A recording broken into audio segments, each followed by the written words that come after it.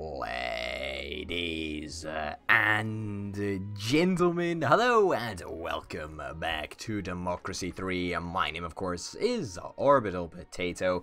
We are continuing as Scandinavia, heading for that sweet, sweet, sweet socialist paradise achievement. You can see it right there. It's all about equality, it's all about poverty, and it's all about something else, which I can't seem to remember off the top of my head. What was it? Let's just check this, actually, because otherwise I'm gonna be a total idiot that is just consistently in the dark. All right, I've got it. The music returns. Equality is over 90%, a poverty rate of under 20%, and the lowest possible working week. Now, if I'm not mistaken, equality is fantastic. It is really, really, really good. And if we check poverty, poverty is pretty darn low. The working week, however, is continuing to be a real problem for us. And we have had a big deal trying to get around that. I mean, it is going down, but it's just a little bit annoying for us at the moment. So,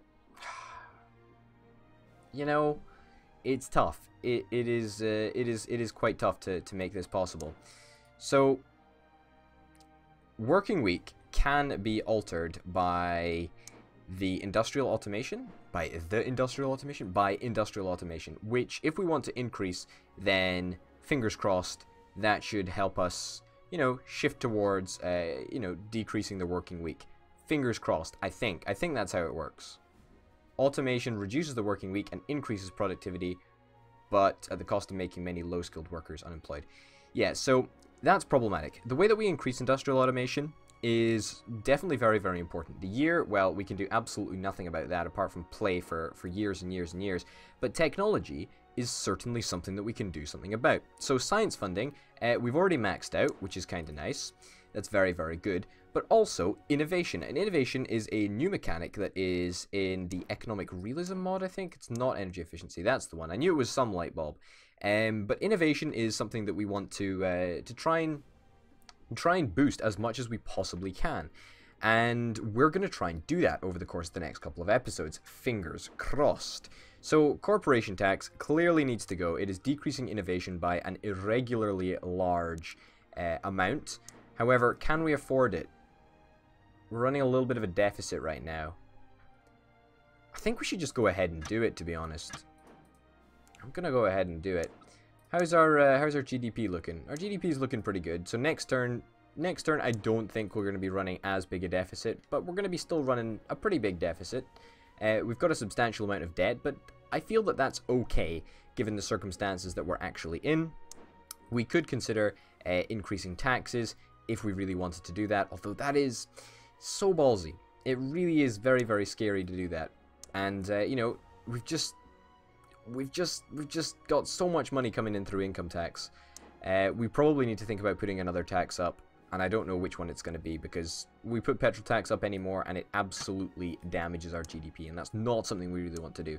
So we're going to need to find a way to balance the books without increasing any taxes whatsoever. And I'm feeling that that completely abolishing state schools is probably going to be another way that we lower innovation. And the reason that we're going to try and abolish state schools is because state schools are currently costing us 42 billion. Did I see that? Yeah, it can cost us 42 billion. We can, however, spend a maximum of 60 billion if we wanted to do such a thing, or as low as 5 billion. So 60 billion at the top of the scale. However, if we decided to go to an all-private model, and if we went to, is it economy? I think it's economy. No, it's not. It's public services. Of course it would be public services. And then we looked for school vouchers. School vouchers. Have I just gone past them? State Sciences Institute. Yes, this is what we need. This is what we need. We need this. We need this. We need this a lot. But the way that we're going to cut spending is healthcare vouchers. Am I just being completely blind? Am I actually being completely blind? I'm sure there's school vouchers somewhere. I can't be going crazy, can I? I mean, I might be just going past them again and again and again, which is probably what's going on, but Maybe I am going crazy. Do we have school vouchers already implemented? Yeah, we do have school vouchers that are already implemented. Oh, fantastic. Alright, that's going to be awesome. So yeah, what we're going to do is we're going to bump this up to absolutely max. Did we do this last episode? I can't remember. And this is only going to cost us 23 billion at the moment. It's going to go up in price as more and more people, you know, start to migrate over to private schools. But for now, it's fine. And we're going to massively, massively, massively cut back on state schools in the next turn. And fingers crossed, that's going to help our innovation. It's going to help our industrial automation indirectly. And it should be great. We're going to allow the little expansion. And we're going to go to the next turn. Why not? Alright, tax evasion. This is problematic. However, corporation tax has been absolutely slashed. And so it should be fine. Should be fine. We are going to be taking in a lot less revenue right now, though. So that's going to be really, really bad. This policy is also going to get cancelled. It's really stupid, isn't it? Capital gains tax, it's pretty dumb. GDP taking a little bit of a pounding. That's alright, though. Running a massive budget deficit. Holy cow, we really are. Corporate exodus. That's a real shame that that developed, actually. Because corporation tax is something that we just got rid of. So it will disappear. It's just going to take a little bit of time. Which is unfortunate, but you know what? Sometimes that's the situation. Anyway. What's the maximum political capital we can actually have? It's 50. I think we actually just wait until we have 50 and then we just cancel state schools. I'm actually completely for that. I think we're just going to go straight to the next turn. Yeah. Freedom of information. Let's propose it. Let's propose it. There we go. Why not? And then let's go straight to the next turn. Why not? You are Minister for Transport is tired of serving the government. I'm not surprised. We've not been very kind to the motorists over the past couple of turns, but hey ho. GDP is back on the rise again, which is kind of nice. Scientific discovery, also pretty darned good. I'm glad it happened. And we've got 50 political capital right now, so that's the cap. Let's do something about it. Let's cancel out state schools. Suddenly, our deficit is still looking, you know, scary, but same time, fingers crossed, it'll be fine. Fingers crossed, it'll be fine. So school vouchers will increase. It's going to really be very, very expensive to deal with, but fingers crossed it helps our innovation just that little bit more. We should see it trending upwards rather rapidly because we abolish corporation tax.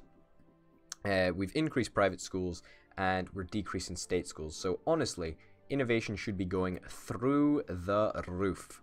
Fingers crossed that it does that. State health service is next. And this is a toughie. This is a real toughie. And we're probably going to have to cut back on this quite substantially, I would imagine. Because it's costing us a lot of money. And I don't really know if there's anywhere else that we can cut expenditure. I mean, I suppose in pensions. Although pensions does do a lot of good for poverty. Although I think so does the... no, healthcare does not do anything to do with poverty. That's fine. Okay, well, it looks like we're going to be cutting healthcare as soon as we get the opportunity to do so. But fingers crossed we don't have to. Hopefully we can, you know, get rid of this corporate exodus nonsense and also this tax evasion nonsense, which, let's face it, if we got rid of tax evasion, we'd probably be in a great situation. We really would. We really, really would. Why on earth have we got tax evasion? I mean, I don't understand. Can we introduce the whatchamacallit? The whatchamacallit? Not the enterprise investment scheme. That's what we do actually want this. This is probably going to increase automation. Automation? Not automation. Innovation. Let's fund this to the max. Decrease number of socialists. It's quite ironic, right? You know, we're trying to build this socialist paradise and we're decreasing the number of socialists that we have. That was maybe a little bit of a spend that didn't need to be happening, but flooding damage has come to an end. That's great. We've got a minor budget deficit of 20 billion or so. I'll take it. Happy with that. And what were we going to do? We were going to do something really, really important. This is organ donation. Lovely. Yeah, we're going to cut state healthcare, I think. And we were also going to implement a policy that was going to try and deal with tax evasion. And I think what we need is we need the tax auditors reducing tax evasion. That's what we want. Shouldn't hurt us too much. It's going to cost that, and it's going to bring us in a little bit more than we're currently getting. So let's do it. The main reason, though, is that we need to get rid of tax evasion because we are being really, really, really pounded by it. I mean, times 0.88, so basically we're getting 88% of our total income tax. And, you know, if we collect 350 billion in income tax, right? Losing 12% of that, which is effectively what timesing by 88 does, losing 12% of your income tax, that's what? 35, roughly 40 billion? 40 billion. That is a lot to lose. And if we had 40 billion, well, then we'd be in a great situation. So we really want to make sure that ends. Let's allow expansion plans, whatever. Make the capitalists that little bit happier with us. Unemployment has fallen once again. Fantastic to see. Currently running a budget deficit. Still running a budget deficit? Really? I mean, tax evasion should be going down. Tax auditors take 4 turns to implement themselves, so it's not going to be an instantaneous occurrence of a completely solved situation. But, you know, hey-ho, we're getting there.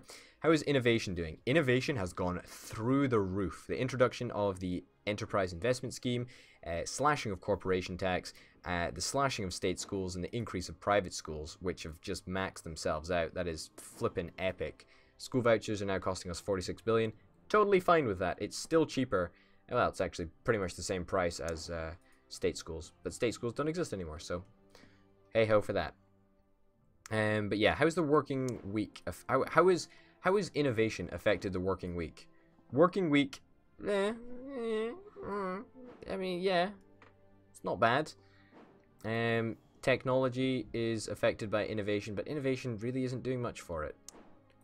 Alright, it seems that we need to step it up a notch. It seems that we need to step it up a notch, and we need to go for the big sciencey one. What was the big sciencey one? It was a big one. It was a really big, expensive project. It was the State Sciences Institute. We're going to save up for this, and we're going to implement it. Fingers crossed that it actually works. Fingers crossed that it gives us lots and lots and lots of glorious, glorious science. Let's go to the next turn. People smuggling. Yeah, I guess we'll allow to stay here. Yeah, it doesn't particularly matter to us, but I'll do it anyway. Oh, yes. Congratulations, comrade. You have remade this country in the very image of a socialist paradise. The proletariat are downtrodden no longer. Excellent work. And we get a Nobel Prize as well. Pretty freaking awesome. Are running a minor budget deficit, but hey-ho, we get the big bad achievement, which is pretty good if you ask me. And I don't think you can really complain about that. Let's just check out the working week. I wanted to see how short the working week actually is.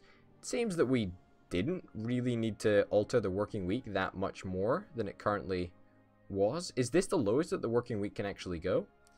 I really don't know. I really do not know. I mean, I still want to introduce that policy. You know, the big State Sciences Institute? Yeah, I want to introduce it. Look, here it is. Have it.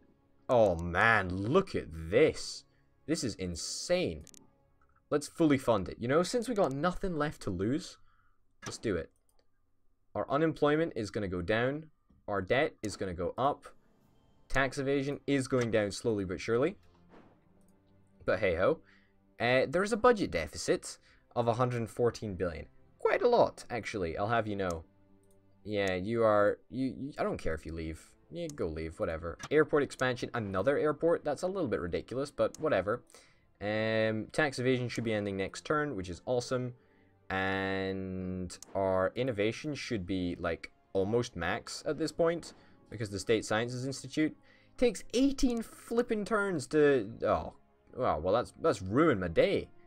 6% implementation. Yeah, it's nonsense. Absolute nonsense. Utter nonsense. Tax evasion has ended, and we may actually have balanced our budget somewhat. I mean, yeah, I say we balanced our budget, but we would have balanced our budget if we didn't introduce State Sciences Institute. I mean, this is what our budget was like before we introduced State Sciences Institute, and this is our expenditure after we introduced State Sciences Institute. However, as you can clearly see, our income on this turn went up above this point without the State Sciences Institute, so, you know, we would be in a pretty fine situation anyway. But you know what? I think that that's probably been one of the shortest series that I've done. in Democracy 3. For the simple reason is, I don't really know why everything started out so hunky-dory. I mean, GDP was really good from the get-go. Income was pretty darn good. I don't know why... I don't know why GDP was like max. That's so unbelievably strange, and I haven't changed anything. You know, I haven't installed like a cheaty mod or whatever. It just was that way. And I don't know why. I really just don't know why. But, you know, hey-ho. I think this is going to be the last series of Democracy 3 that I'm going to be doing for a while on the channel. It's had a really good run, and I'm looking forward to coming back to it. And there is going to be a sequel to it called Democracy Africa, I think. And I really, really like this game. I've thoroughly enjoyed playing it over the course of, what, like a year and a bit right now? Because it's one of the first games that I actually played in my channel. Thoroughly enjoyed playing it. I'll tell you that. I'll tell you that for free. And hopefully you'll join me in another video, another time. But for now, ladies and gents, thank you very, very much for watching. My name, of course, has been Orbital Potato, and I will see you next time. Bye.